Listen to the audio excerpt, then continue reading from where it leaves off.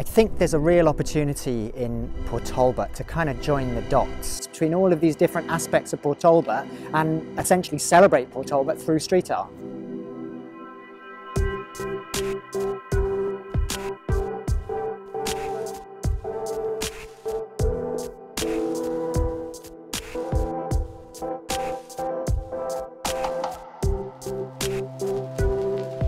I'm Paul Jenkins. I'm usually a theatre director, but I'm currently leading a project which is Art Walk Port Talbot, which is a new street art trail and smartphone app which will guide locals and hopefully visitors around the mural and street art highlights of Port Talbot.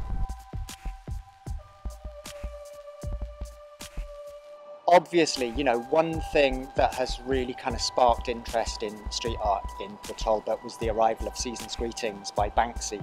But the interesting thing is now, you know, the types of art and the diversity of art and the quality of art being made on walls and outside has really evolved and come on over the last few years.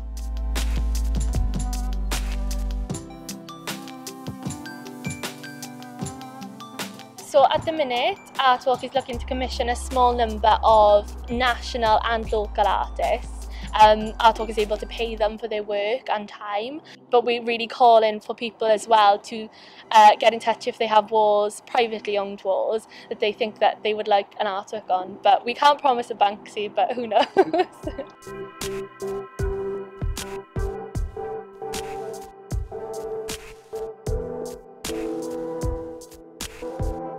I think like the best street art generally involves quite a lot of people. I guess with a typical graffiti, it excludes quite a lot just from not being able to read the words. But I think a lot of the time with street art, they are trying to get noticed by as many people as possible and then hopefully get a message across.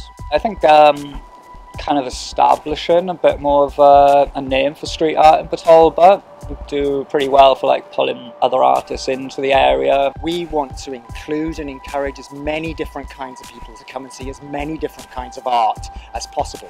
All of it will be outside, all of it will be in the street, all of it will be accessible, all of it will be COVID safe, and we're really keen that the art walk kind of reflects different people's tastes in art, street art as well.